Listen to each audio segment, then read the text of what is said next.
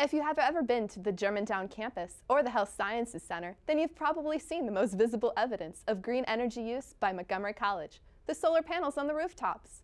But there is much more that goes on behind the scenes to ensure our college has the best green routine. I'm Mike Whitcomb. I'm the energy manager for Montgomery College, and I've been here for 23 years.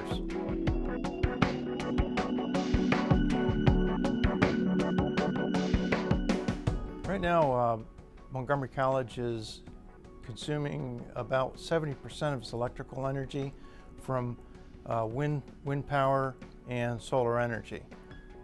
Just about 70% is from wind power generated from wind turbines, and we buy that in the form of renewable energy credits. And we generate on-site a little less than 1% of our total electricity through site-generated photovoltaics. And that's on the Germantown campus and the Tacoma Park campus. When we build the new Rockville Science Building, that'll have photovoltaics on its roof, and the new Germantown Bioscience Building, which is now under design, will also have photovoltaics on its roof.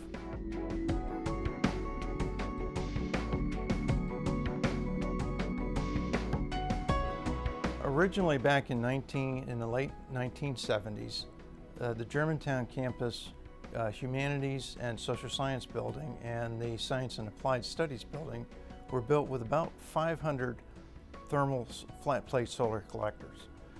Those reached the end of their useful life in the late 90s, and we replaced most of those with photovoltaics, which is the direct generation of electricity from solar power. Previously, it had all been thermal energy. We did maintain a small portion of the thermal power, and we converted the flat plates to evacuated tube collectors.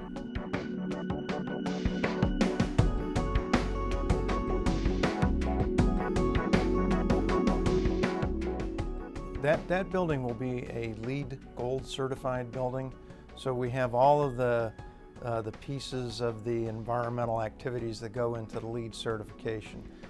Sustainable sites, which means that we have taken particular care to be a good steward of the water runoff with stormwater management practices.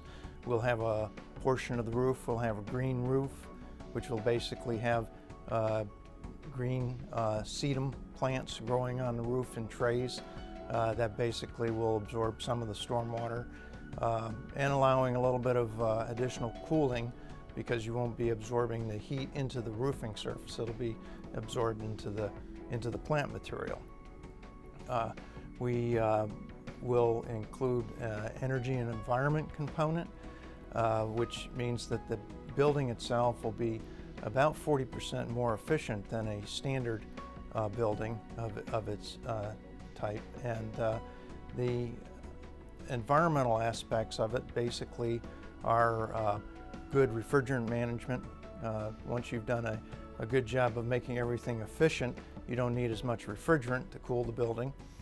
Certainly refrigerant management is of importance to the not only greenhouse gas, but the ozone depletion issue.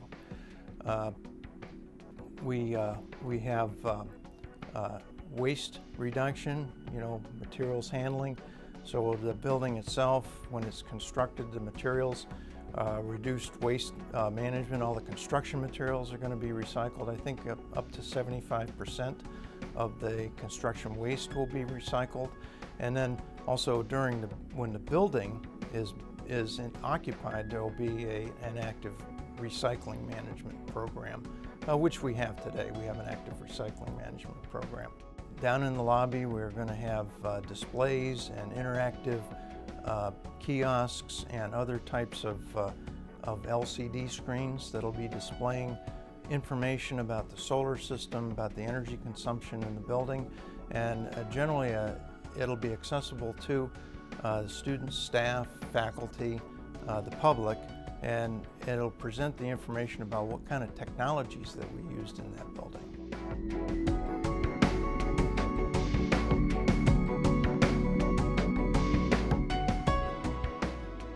Montgomery College has been a leader in recycling. We started a recycling program back in the early 90s, and it continues today. There is now a county mandated requirement to recycle 50% of your waste stream. Well, the college actually exceeds that, and we recycle 69% of our waste stream. We also have increased since 2002 from 1 million pounds of our waste stream being recycled to 2 million pounds. Excuse me, 3 million pounds. So we've increased over the last several years 2 million pounds of waste recycling. We also have received in the last 6 of 8 years, we've received the county's award for recycling. In 1985, the County Council mandated building energy performance standards, and we complied with those. So everything that we've built since 1985 has been built as a high performance building.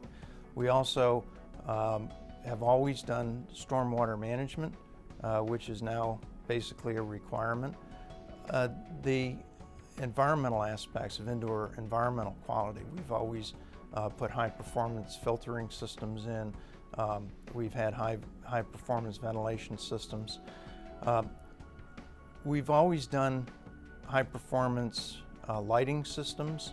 As the technology got better and better, we've improved that. In fact, we've gone through several cycles of installing, reinstalling equipment like high performance lighting at the end of the useful life of the previous renovation or retrofit. So we've been through a number of lighting retrofits to improve the lighting systems in the buildings. And lighting systems represent about 60% of a building's energy consumption, so it's really important to pay attention to that. New technologies, LED lighting, which is now a lighting technology that most people have heard about. We've been using LEDs since the late 90s, particularly in our exit signs, or those applications which have to run lighting for long periods of time. It turns out to be not only an energy savings, but a maintenance savings also.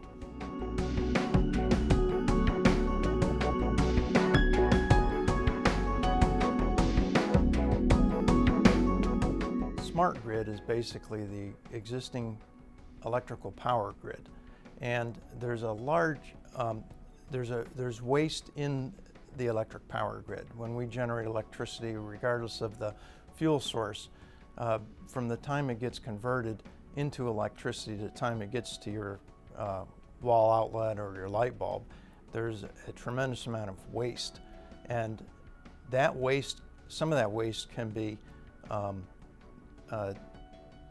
reduced by the use of this smart grid technology. Basically, it's using electronic communications to allow the existing system to work more efficiently.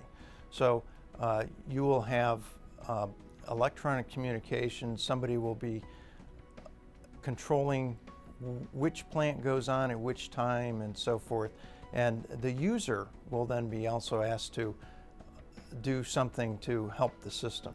Well, Montgomery College since 1992 has been installing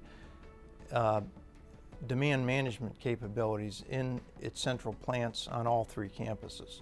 And demand management is a strategy where the user can time the use of the electrical consumption to better match the demand of the system. On all 3 campuses, we've installed central cooling plants with both energy storage and communications capability.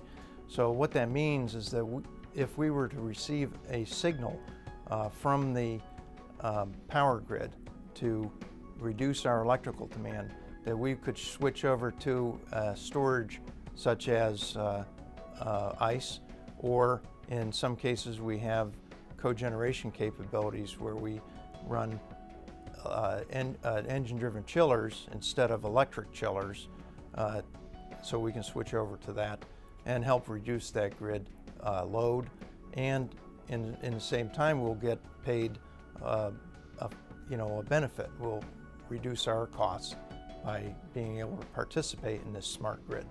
The reason why we installed it originally was because we